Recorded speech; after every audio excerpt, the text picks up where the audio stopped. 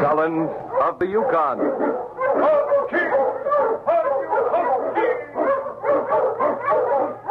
Wonder Dog King, swiftest and strongest of Eskimo lead dogs, blazes the trail through storm and snow for Sergeant Preston as he meets the Challenge of the Yukon.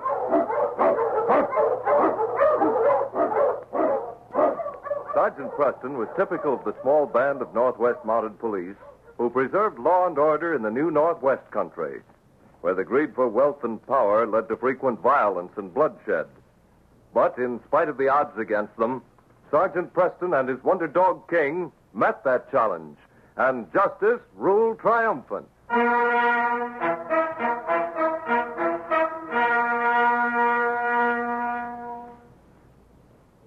It was the time of year when prospectors and trappers were in saloons, laying bets on the hour when the Chinook wind would sweep suddenly through the Yukon, breaking up the ice and rivers and lakes, and bringing spring to the land of snow and high winds. Sergeant Preston and the Great Dog King had camped along the trail about a day's journey from Half Mile. Darkness was still an hour away, and both the man and the dog were in high spirits as they looked about them. Oh, it's mighty good, isn't it, fella? Those mountains over there, the birch trees. Everything looks fresh and unspoiled. What is it, boy? The Great Dog looked at the Mountie and then toward the stretch of timber to the left of their camp. So you want to go off for a run, huh? All right, go ahead, King. In long, eager strides, the dog loped across the snow, his lean, muscular body arching gracefully with each stretch of his powerful legs. He sniffed the clear air, happy to be free of the responsibility of Preston's team of dogs, glad to explore on his own the icy land that had bred him, the wonder of which always seemed to beckon to him with some new adventure. He ran through the birch forest, stopping at the edge of a wide clearing, and as he stood there, he caught a peculiar scent. Slowly, he walked forward toward the source of the scent. It was then he saw the small creature huddled in the snow, an odd animal, as motionless as a stone. King wondered why it was so still. Ordinarily, it should have raced away at the approach of a potential enemy. A dog was almost beside it. Curiously, he scented the creature, and then shook his head violently and turned to run back to Preston.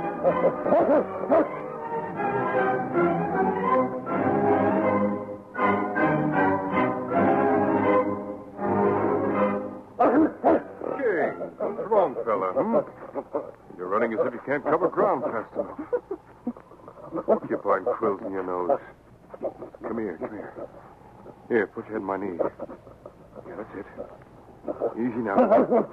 I'm sorry, boy, but I've got to pull them out. How a dog as smart as you are would walk into a bunch of these needles, I don't know. The Great Dog stood silently, his eloquent eyes clouded with shame as he took the Mountie's good-natured scolding. Each of the quills Preston pulled from the dog's sensitive nose left a stinging pain, reminding King of his encounter with the small, motionless animal. Well, the first thing we're going to do tomorrow morning is find a porcupine. There's only one way to approach those animals without getting a nose full of quills. And for your own protection, fella, I think you'd better learn it.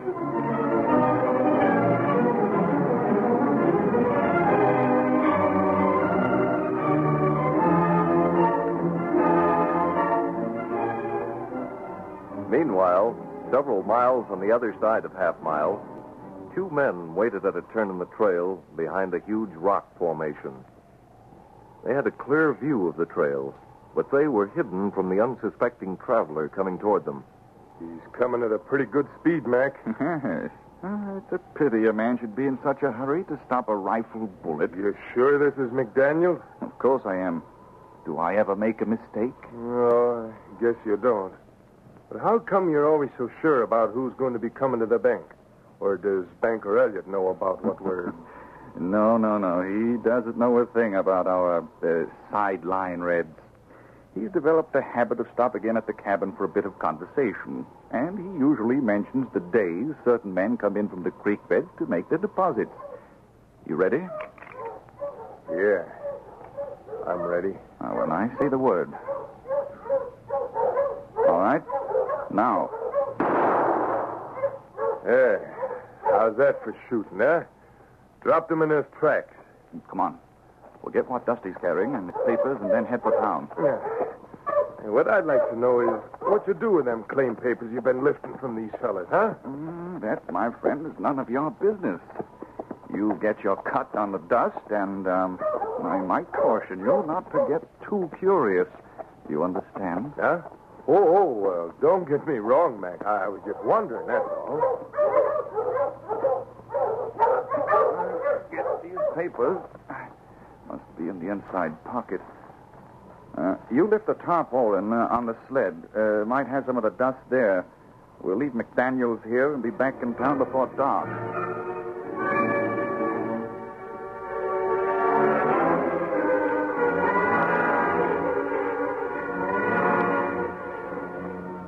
When Sergeant Preston arrived in Half Mile, he hadn't been in the town 10 minutes when the banker, Sam Elliott, searched him out.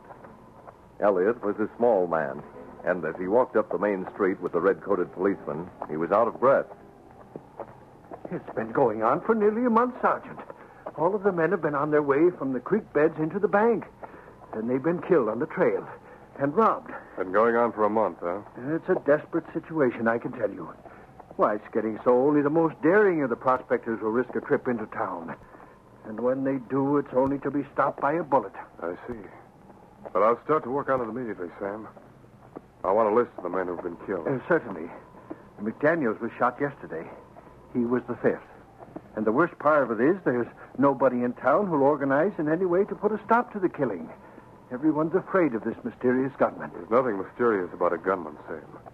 Criminals are all alike. Some are smarter than others. But this one's got to be stopped. Well, I hope you can do it, Sergeant. It's got everyone around here baffled. Come on, King, old fella. We've got a job in our hands, and it looks like a big one to me.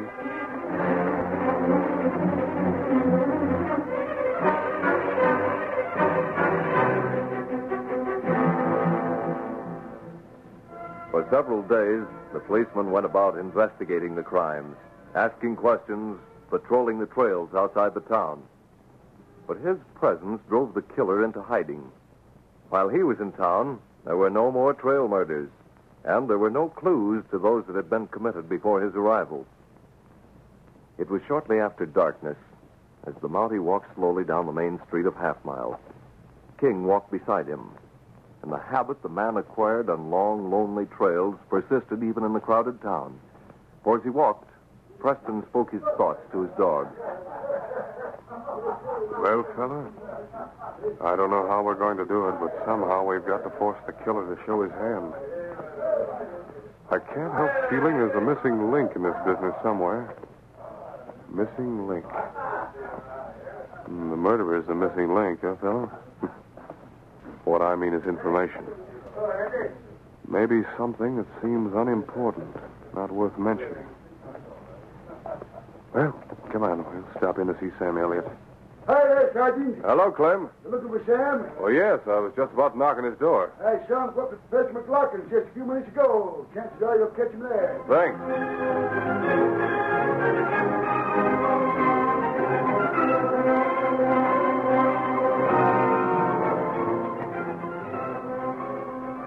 In Professor McLaughlin's large cabin, Sam Elliott sat with his chair tilted back, his feet resting against the warmth of the round iron stove. And I tell you, Professor McLaughlin, it does me good to be able to talk to a man of learning like yourself in the evening.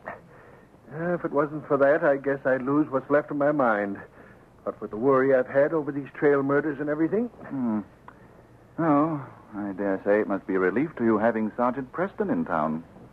By the way, is he making any progress? I can't say. You know how he is when he's working on a case? He doesn't say much except to ask questions. Yes.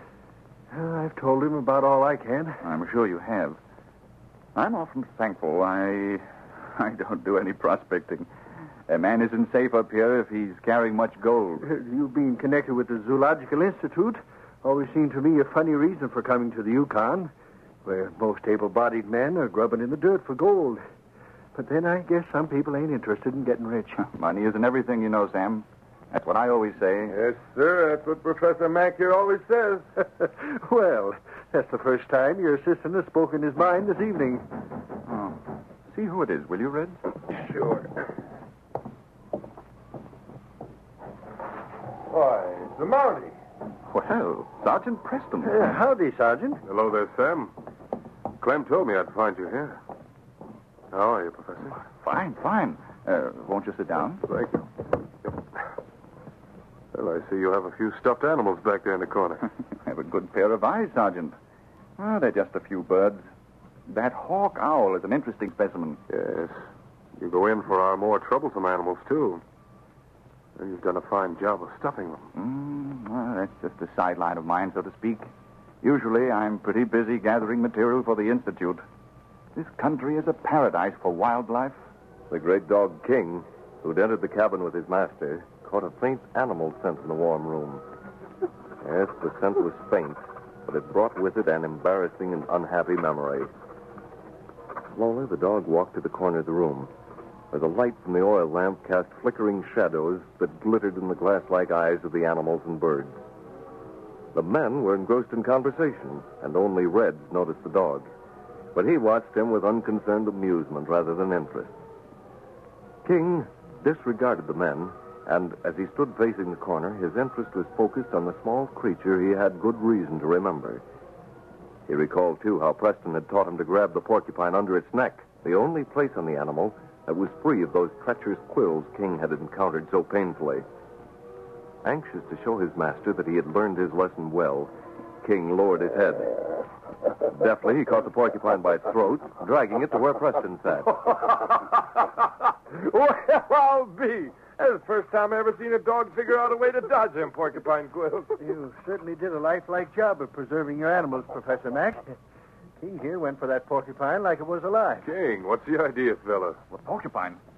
Drop that, you hear? Don't get excited, Professor. You'll find he hasn't even broken the skin of the animal. Yeah, what's that, papers? Papers? Why, they look like documents. Well, never mind. I'll take those. Here. Well, that must be a new custom, stuffing animals with... Wait a minute.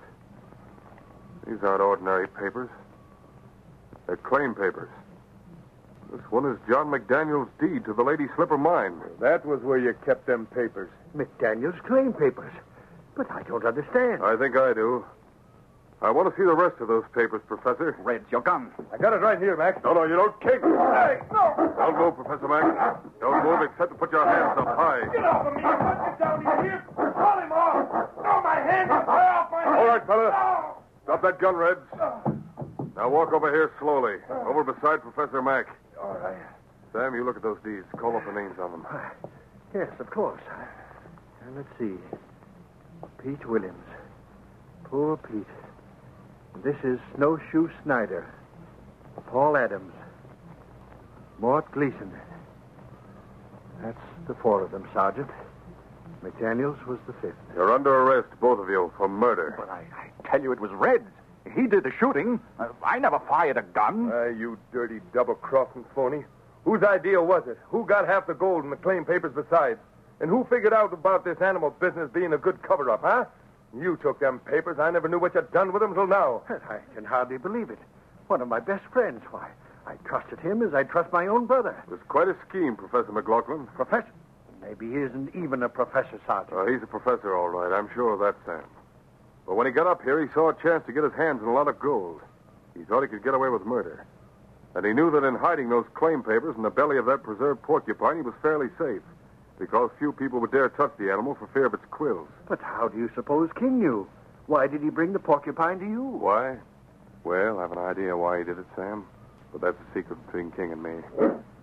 All I'm going to say is, thanks to him, this case is closed.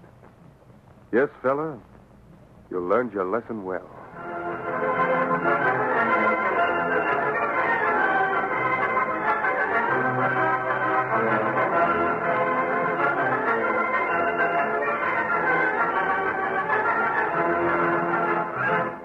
These copyrighted dramas originate in the studios of WXYZ Detroit, and all characters, names, places, and incidents used are fictitious.